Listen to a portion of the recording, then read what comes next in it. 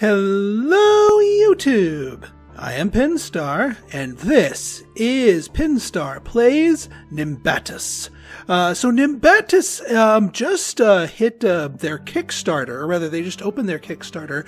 It's made by Stray Fawn Studio, the people that did Niche. And, well, I mean, Niche, I saw Niche when it was just a proof of concept demo. And they went through their Kickstarter and developed it all the way up to the game that you've seen back on my series here, and I think they did a darn good job with it. So, seeing a new game come out by them, just hitting their Kickstarter, currently in a proof of concept sort of demo mode, I figured, you know what, let's take a quick look at it, see what they got here at the beginning, and see what they can turn it into.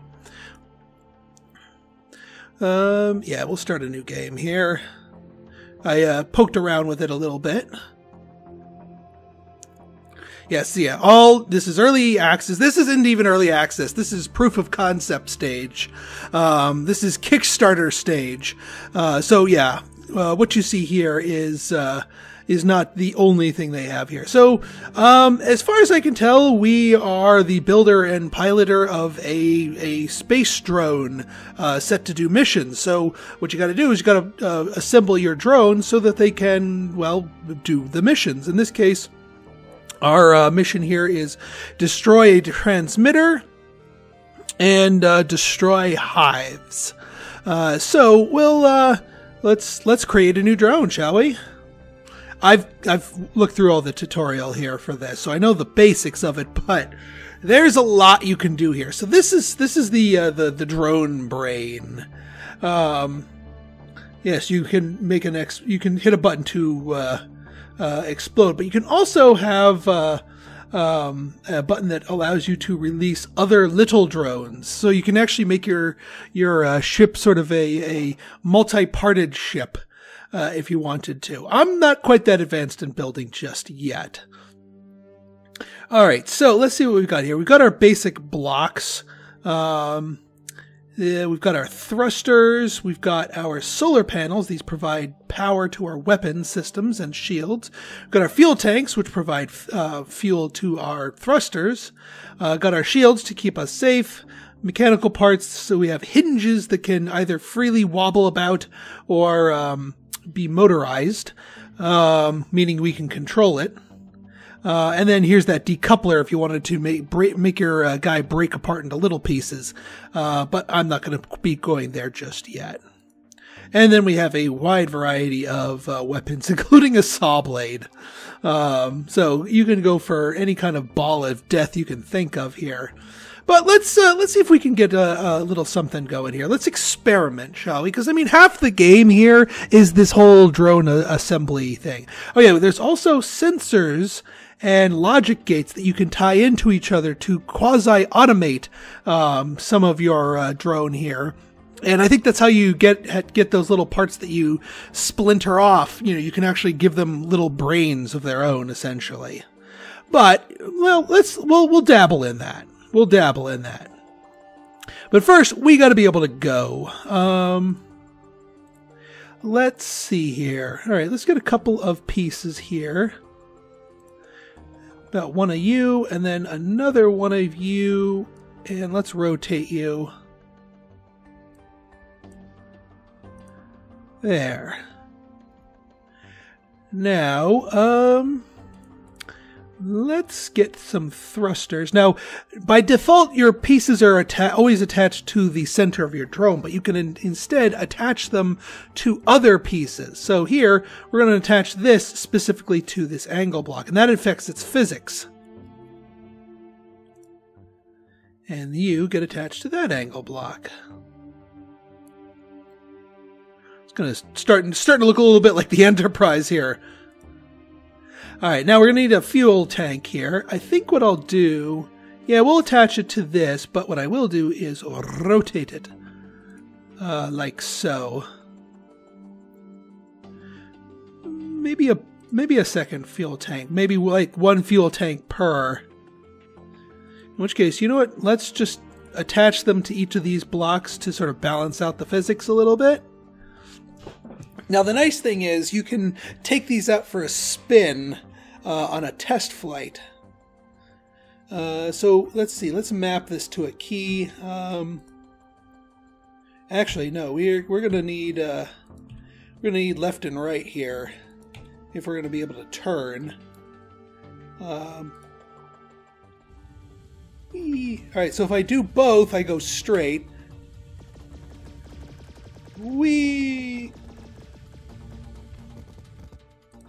Okay. That being said, I would like to have a thruster that actually just lets me go straight. So let's go for one more thruster here. Actually, maybe two more. How about this? We will attach this to here.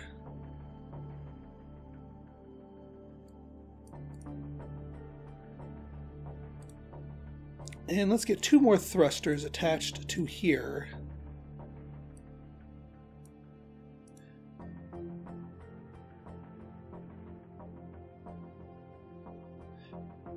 All right, and these guys are going to be bound to the up arrow key. You can bind each individual part. So now, if we take this for a spin, ow, ow. All right, yeah, I'm not at the point of having defenses yet, game. I'm just trying to go forward. Whee. All right, now we look like a little guy, like a guy with his head like Superman here, with his arms flailing back behind him. But now we're a little unwieldy here. I wonder, because this will change the physics on this, what happens if we point our side ones and really go for broke when it comes to side thrusters here? If that'll let us turn a little bit more. Now our guy looks like he's shrugging. Is this going to work? I don't know. Let's find out.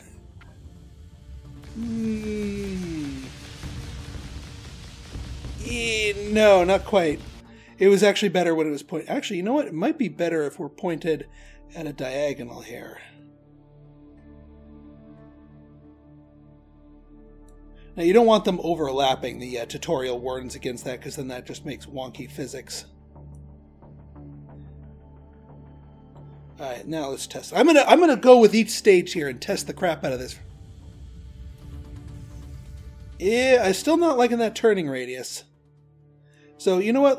I liked it the way it was.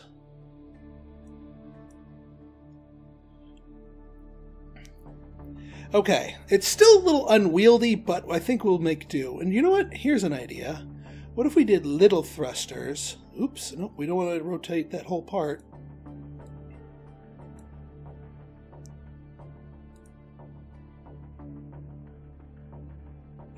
What if we did that? And you're bound to the same key as this one. And then you, my friend, are here. And bound to the same key as that one.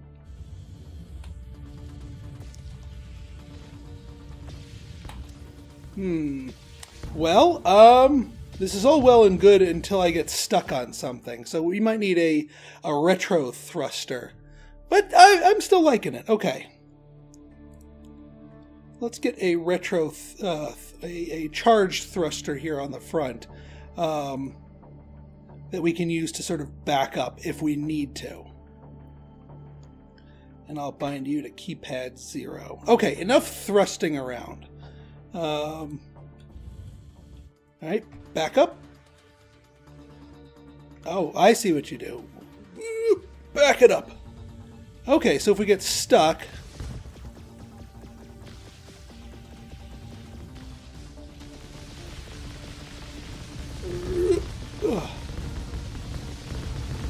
Well, if I'm getting pounded that heavily... But let's move on to weapons and shields, so we are not just a sitting duck here. Now...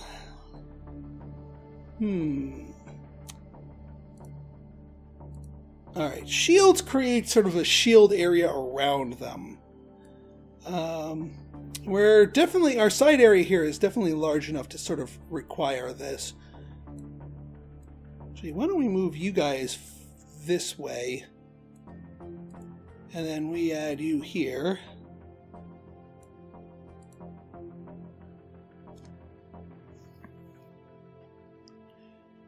Alright. Now we're going to need probably one shield for the front here.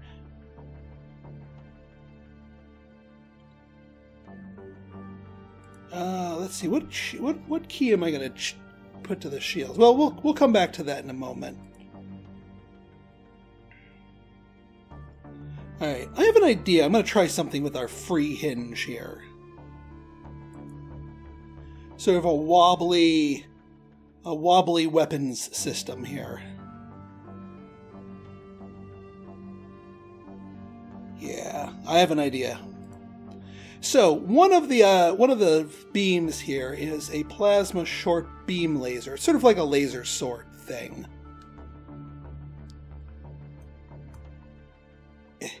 Come on, rotate. Thank you. Alright, you're part of the hinge. And actually, instead of that, we are also going to couple you with a direction or distance sensor attached to the hinge. And you're going to be up like this, and we'll set the...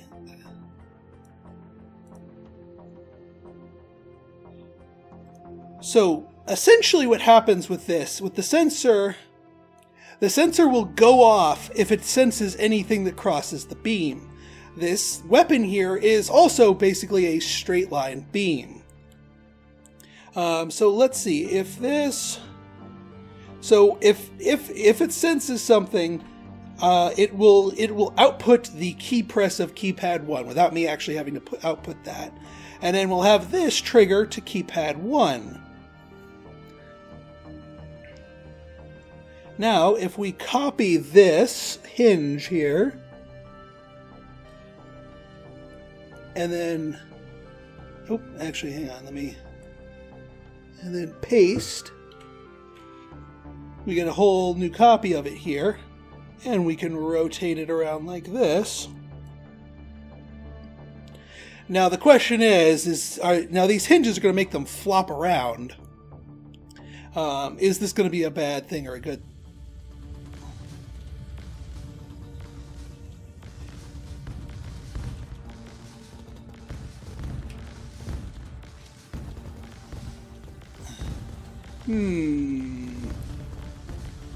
Oh, well, of course they're not firing. We don't have any batteries for them. Derp to derp.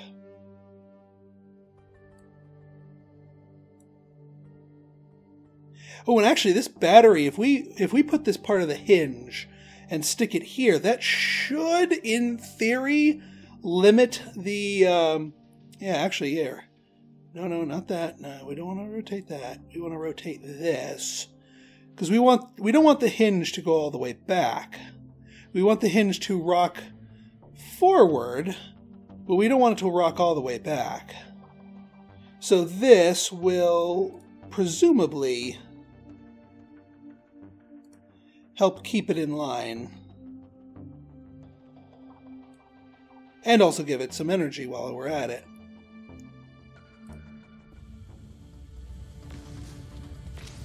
Aha! So as soon as...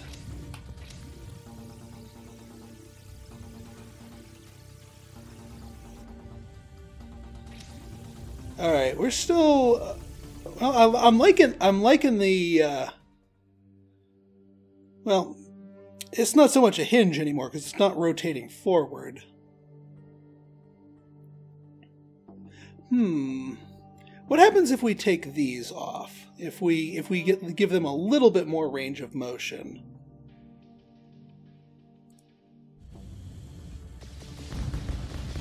Woo! Ow. I think the physics is a little weird with these right now. We need those batteries back to stabilize them.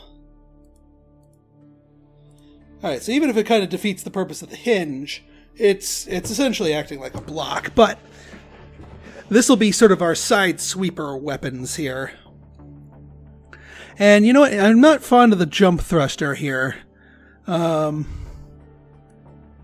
Why don't I just get a pair of regular thrusters? and map them to the down arrow key.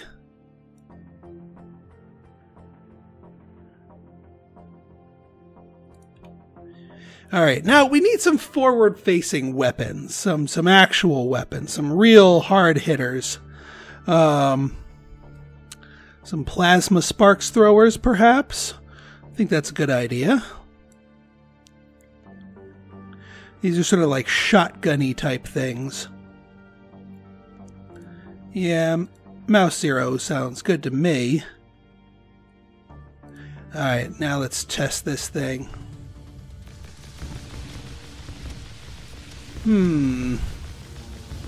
This thing's a little bit too big for its britches.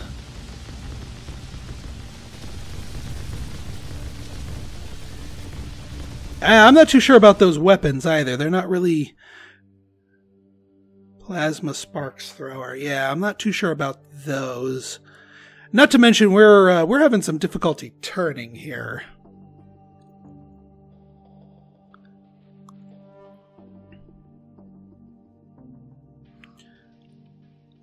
Maybe these small thrusters need to be regular thrusters.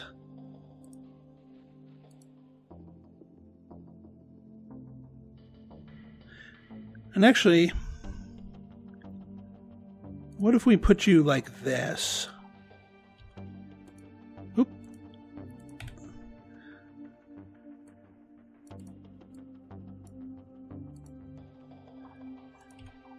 Right arrow, right arrow. Oops.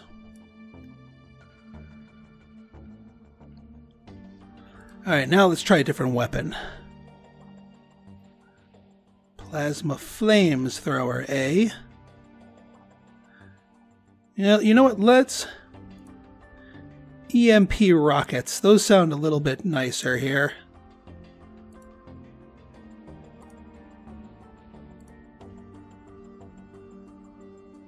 Alright, these will be mapped to Mouse Zero. And our shields, let's get some more shields in here. Our shields will be activated by mousepad 0.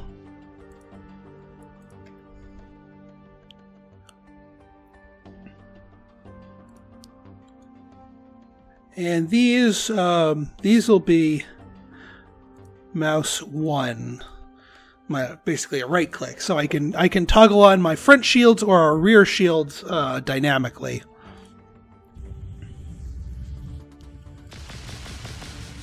Ooh.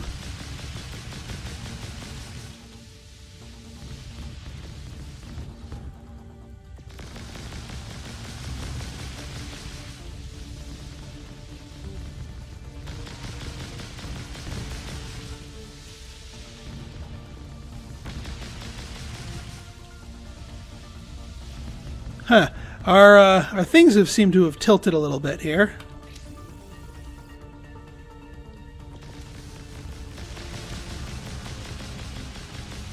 But our design is getting a little bit more refined here.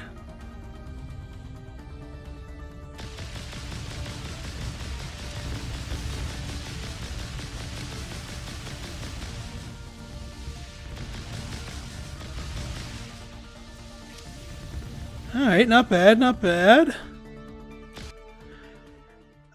I'm still questioning the need for... these side things aren't really panning out the way I wanted them to. So, you know what? Let's slim our craft down a little bit and scrap those.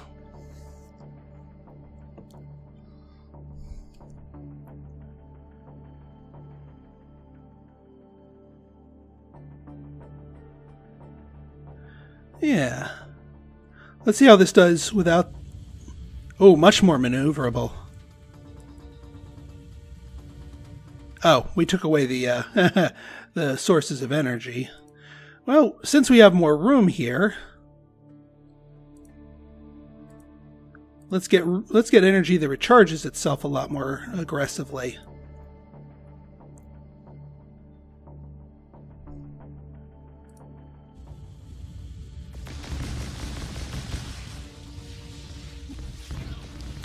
And then we got our... there's our front shields.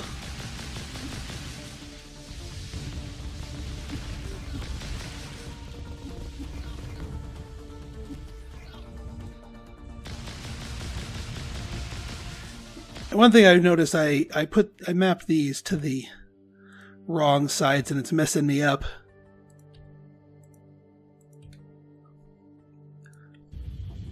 Oh, that's so much better.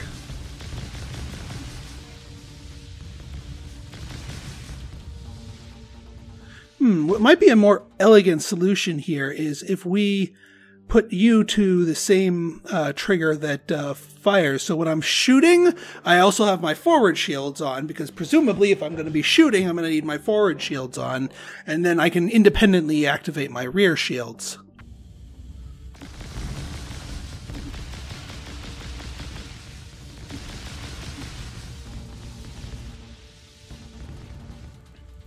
Alright, I like it. Alright, let's save and exit and try this on a mission, shall we?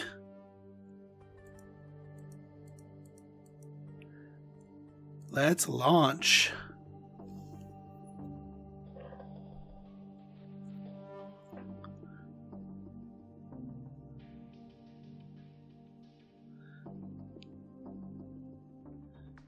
Alright, here we are. Oh boy. Oh, Nelly. I think I found a hive. Oh, geez. Oh, geez.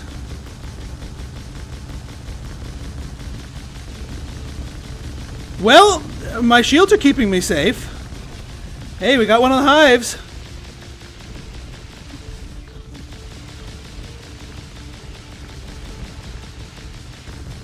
What's this gun shooting at me for? Alright, got those done. Alright, let's try and get this other hive. That should cut down on the number of these little spawn dudes. You can see how lit up my... Alright, good. You can see how lit up my solar panels are based on how much energy they all have. Ow.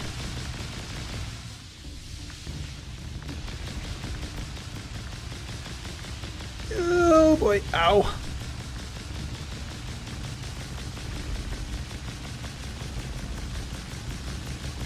Gotta get rid of that gun. There we go. And here's another one of the hives. Eat. Ow, ow, ow. Mistakes were made. Alright, these front shields are doing well for me here. I seem to be lacking a little bit in firepower.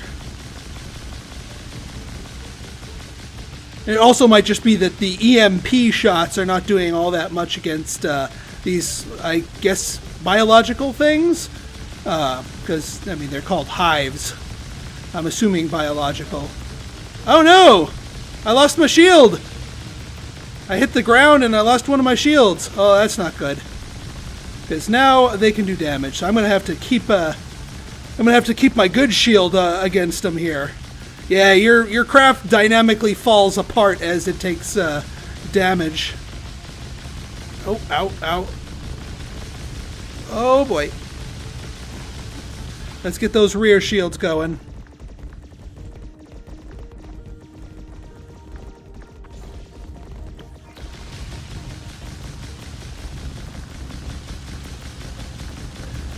Yeah, I'm burning up my my energy here.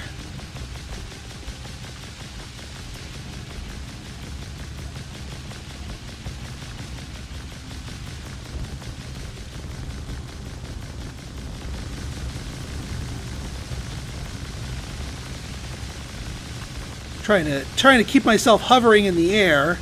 Oop, don't want to expose my flank. And yeah, these missiles seem to follow where my mouse cursor is. So I guess that's one item that you can't really automate.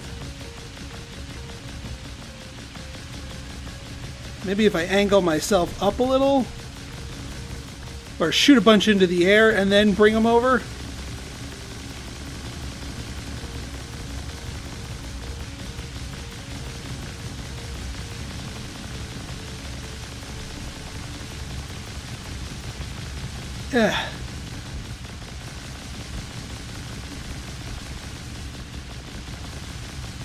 I want to say someone. I'm thinking one of my engines is damaged here. Yeah, I think I'm losing. I think I lost some of my engines here because I can't really steer that well. All right, we destroyed all the hives. Now we just have to find that transmitter. We can get our crippled butt back home. Get these guys at long range. Oh, I think we found our transmitter. Hey, I destroyed all the hives. Where are you guys coming from?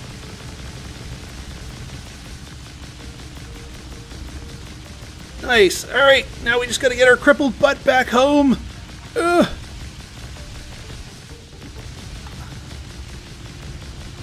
Yeah. I think we gotta go just straight back up. Yeah, ironically, the engines that are most reliably working here are the ones that are... Oh, back to Nimbatus. Phew! Plasma short beam laser tower. Oh, a new weapon. So the stuff that we were tinkering with was only a taste of the stuff. You can unlock more. Nice. Well, that, my friends, was Nimbatus. A very, very early access. Like I said, if you want to support this, if you're curious about this, I will have a link to their Kickstarter in the description.